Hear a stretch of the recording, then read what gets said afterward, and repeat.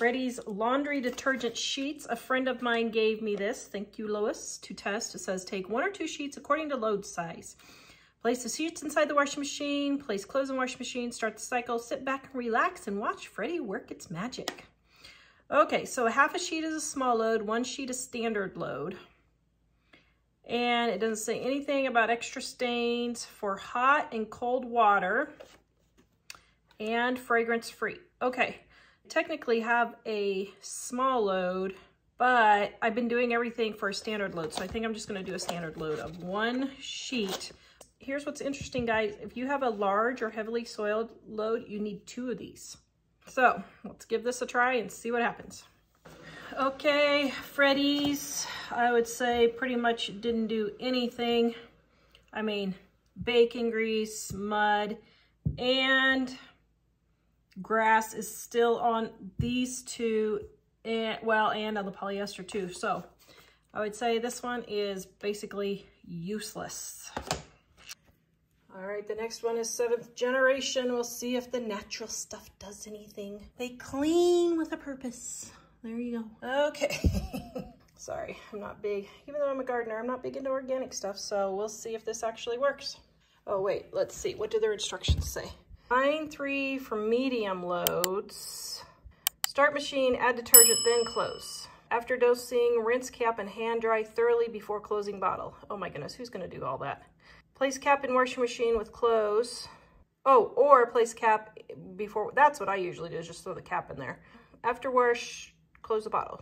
Well, really, that's brilliant. Okay, so I think I've done a little too few mini loads of laundry at the moment. Okay, we're on to see if it cleans. Okay, 7th generation after. Now I forgot to mark on this one, I guess, but there's a little bit of grass left and tiny bit of mud. Did not, you can see the bacon grease really good there. Didn't clean anything on the cotton at all, and the cotton polyester, so I would say I would not waste my money on this one. Here is the pink stuff laundry, and here's what it looks like before. Right there. Okay, here's something interesting about the pink stuff. So this is European, so I don't know milliliters, whatever that amount is, but this is all the amount that you're supposed to use. So that's very interesting. That's probably 2, maybe 3 or 4. That's, well, it's probably a 1/4 cup, I guess. Here, I got my 1/4 cup. Nope, it's not. It's 2 tablespoons. So it's 2 tablespoons worth of detergent is all they have you use. Pink stuff. Here's the after on the cotton. You can see it left some of the grass. I can still see some of the mud and the bacon grease. Cotton polyester, mud is still there. Grass is mostly gone. Bacon grease is still there. Did take a little bit of the pen out. And then the polyester, the mud is gone, and the grass is gone. Are you keeping enough data so that if you find out that none of them are great, you can at least find out which one sucks the least? Yes, that's what I've done. Okay, this is the next one, clean cut, and now it's some sort of refillable thing. You gotta buy a bottle and then you refill it with that. Well, you could just put it in your own bottle. 1 ounce for heavy loads. Oh brother, how do I know how much 1 ounce is? Okay, let's see. Let's see, an ounce would be, well, let's see. Let's try the measuring cup maybe. Measuring cup is 16 ounces. So here's 4, this would be 2, so okay. So it looks like an ounce is 2 tablespoons, okay? So we're gonna give this one a try. Okay, so the final results for this one, I would say it's a no-go. Cotton, everything stayed in. Might as well just use water if you're using this one. Okay, the next one I'm gonna do is my homemade lye soap. I am just curious because my great-grandma swore by lye soap making her clothes the whitest they ever were, but they lived on a ranch and they boiled the clothes. So I have to wonder if it's not the boiling the clothes that did it. But Gonna dissolve this in hot water, and we're gonna try homemade lye soap. Okay, I've got my lye soap dissolved in my water. And I have discovered something very interesting that you guys are going to want to hear at the end of this, just to make sure. But lye soap is next. It is about a tablespoon and a half is dissolved in here, and I'm just going to wash it with this. Okay, so my lye soap did not do very well. You can see there's mud and grass stains and bacon. All right, on to the next one. Okay, for the next test, we are doing Dining on a Dime Volume 1. Homemade laundry soap right there. Sorry guys, I broke my camera. Now, I already have it made up in this form here. So, since I'm doing liquid, I have heated up some water, and I'm going to put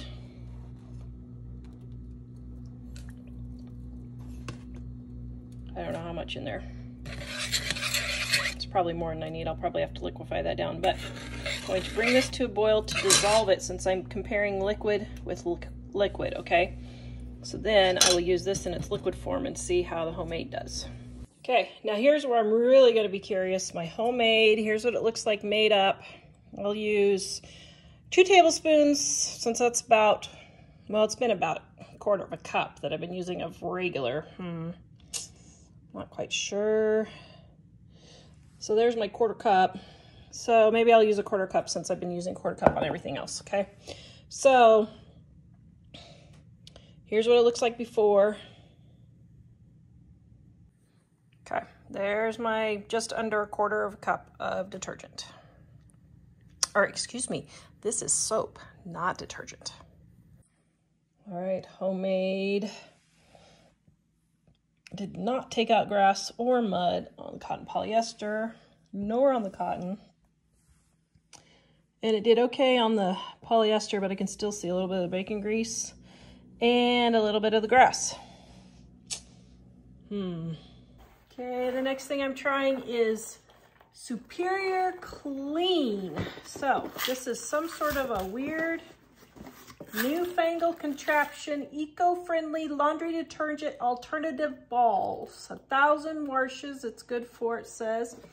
And it says every week you set it in the sun for 1 to 2 hours, or 1 to 3 hours to freshen. And it's something about the beads are made from a mixture of mineral derived that work together to increase the pH level of the water while negatively charged ions adhere to dirt and remove stains. So it'll be interesting to see if this works. I wonder if this is just going to work just because it beats the fabric more. So let's check it out. Okay, I got these done and out of the washer, and they did nothing. Like, I mean, these did so little that, let's see, compare it here. It's basically the same as not washing with water. I mean, this was just plain water here, and this was actually worse than just plain water because the bacon is still there. Okay, so these are a frugal flop. Thank you, Lois, for letting me borrow them though.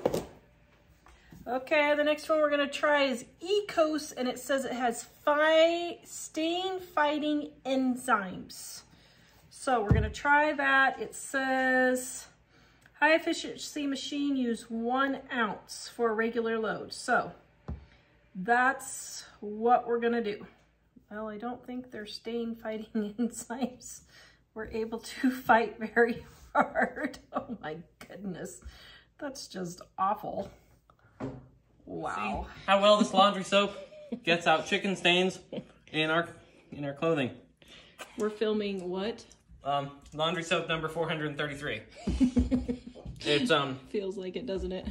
It's IMUX Deluxe Power Wash Premium something or another with sheening action.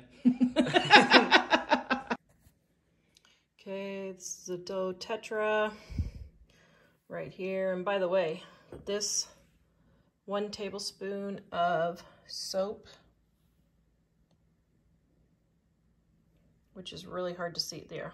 The 1 tablespoon of soap in here is the correct amount of soap that all laundry detergents should use. Okay, here's the dough tetra. Not really impressed. So it didn't even come out of the polyester. So you can see grass stayed, mud stayed, bacon grease. It did get out pin though.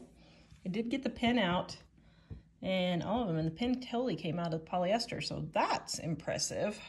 But the mud and the dirt didn't. The next one is Norex. So there you go, about a tablespoon also is what they say. And here is the before. Okay, I'm sure I'm gonna get a lot of pushback on this one, but the Norex did not clean well at all.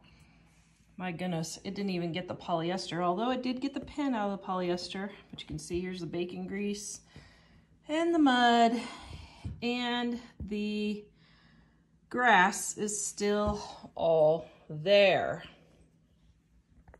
Let's take a look at the final for the eco-friendly detergents. So the sheets got neither the grass nor the mud out. The pink stuff,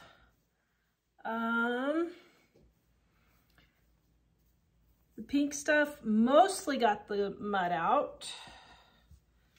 And let's see, 7th generation got neither the mud nor the grass stains out. And this stuff, Ecos, did not get mud or grass out. And this stuff here, the Clean Colt, this didn't even come close to cleaning anything. I mean, you might as well just buy water for that. And then the alternative laundry balls, they actually cleaned slightly better than this stuff. So, and I almost forgot to put out here, but my homemade is, I guess, environmentally friendly. I don't know, it breaks down. So, and my homemade lye soap did not get the mud and grass out. So I would say the winner is the pink stuff. At least it got the most mud and grass out for all of them. So I would say the pink stuff is the winner if you're going environmental. Yeah, not real impressive with all the environmental ones on how well they did.